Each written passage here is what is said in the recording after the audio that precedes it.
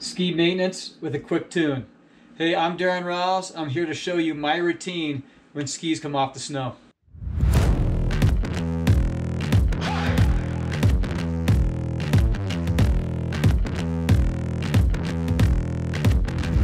Okay, while the iron's getting hot, I'm going to show you one thing to do if you don't want to do a hot wax. WEND has some awesome non-floral wax right here, and which I typically always use for training days. I'll use this WEND MF metal foam race wax, which is non-fluorinated. You know where we got to go these days. WEND's been the leader in wax brands. Started really early, going for the environmental friendly approach, where there's no fluoros in their wax and that. And this right here, some new stuff they're working on. It is non-petroleum, or NP, plant-based wax. It is a towelette, and this is great for, like, if you're drying your skis off and you gotta put them in the truck for a long drive home, or wrapping them up in a ski bag for a trip like most ski racers do at the end of the day after a race.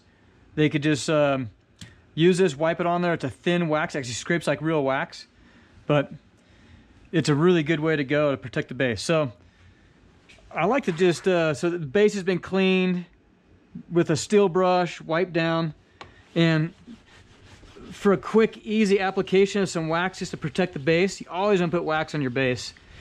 This is a good, quick, easy way to do it without having a hot wax, spend all the time hot waxing. I just would rub this on, kind of old school, and you do it two ways. You could do it old school with the nylon brush, which we'll do, but I'm gonna do the first half with the roto brush. Makes it way easier. Always have the brush spinning away from you so the wax is pushed away. You're not like throwing them in your face. Don't go too fast on the RPMs with the roto brush. You don't want to get too much friction, too much heat going. So you can see how this really buffs it in there. Shines at the base really well. If you don't have a roto brush, hand brush. Again, side cuts, making really top quality brushes here, along with the rest of their tools. And I'll just scrub it, buff it back and forth. Put about the same pressure forward as I am coming back. Really working that in. I mean, you can't really see the difference between the roto brush, the hand brush, but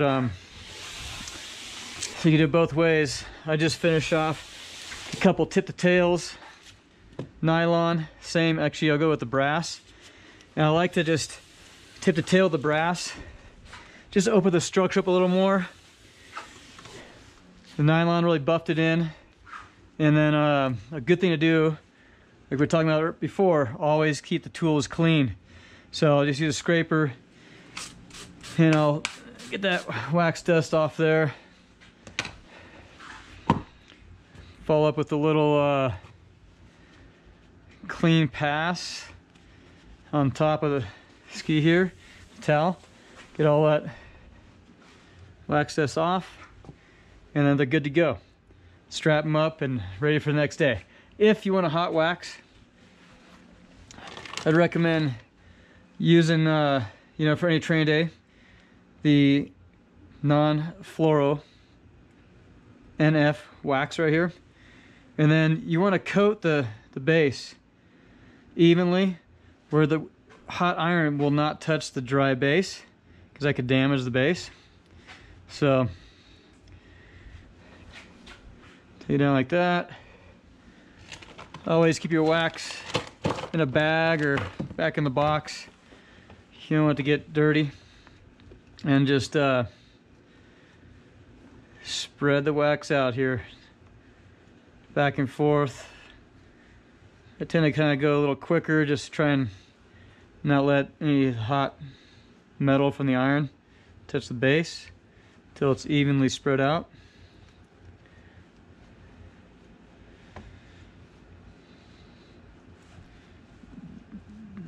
Okay, hit this whole thing up. And go a little quicker here, just to save some time. I would go over this a couple more times, but for the sake of this video, I'm just gonna go a little quicker here. You want to have a nice wet, like leave a nice wet finish. Leave the wax hot on the base. Let it penetrate the base, the structure, get in there. Conditions the base, protects it, and gives you a good glide over the snow. So I would let this dry, and then I would like come back and I'd buff the sidewalls and edges out really well. I don't want to have any wax left on, like this drip right here. I don't want to have that on there when I put it back on snow. This ski has already been prepped real nice. You could tell it is clean on the sidewalls. But one thing I do before I start screen brushing, I would take some of this other WEND product, this Rahlves Race paste, give it on there, and you can see it's kind of dry. Look in that sidewall. And I just buff this on the sidewall, because you know the skis are laid up in a turn. You don't want just the base fast, you want the sidewalls fast. That's why I have a nice clean edge to hold on to hard snow. Sidewalls, even the plate, have it really smooth, clean, free of any wax, except for the little paste you just put on there. Done with that iron. Unplug that. No need to waste electricity. And then nice super clean scraper. I like to use sandpaper. There's like 150 grit. Keep the edge smooth and nick free. It'll just leave a lot better finish on your base.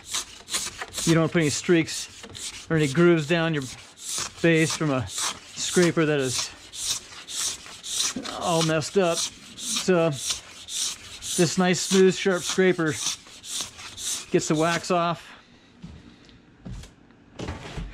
really nicely.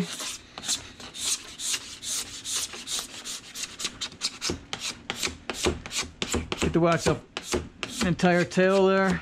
I'll use the end of the scraper, drag it back on the edges. I don't want to use the edge I'll put on the base. But yeah, this is a good way to get the wax off on the edge there. A couple passes that way. Got a little extra wax on the tip I gotta get off here. If you don't clean the base,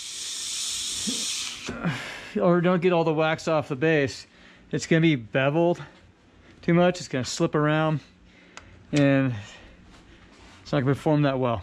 So I'll scrub this ski with the brass brush to start with, back and forth, trying to open up the structure here. I kind of tend to favor one side a little bit, and the other side, I want to get all the wax off the base. And then I'll finish with tip to tail strokes. For race prep, I would be scraping, or sorry, I'd be brushing a lot more.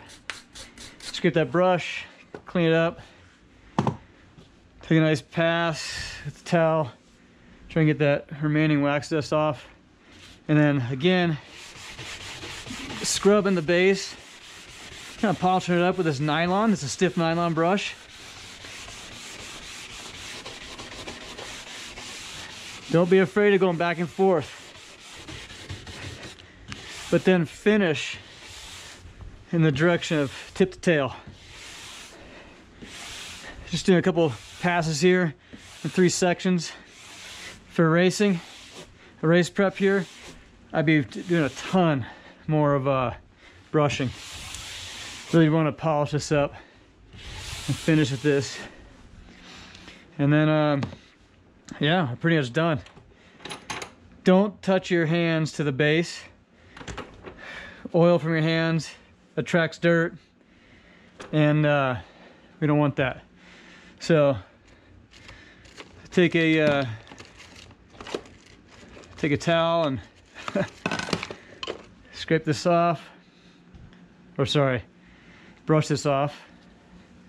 Get all the wax shavings cleaned up on the ski.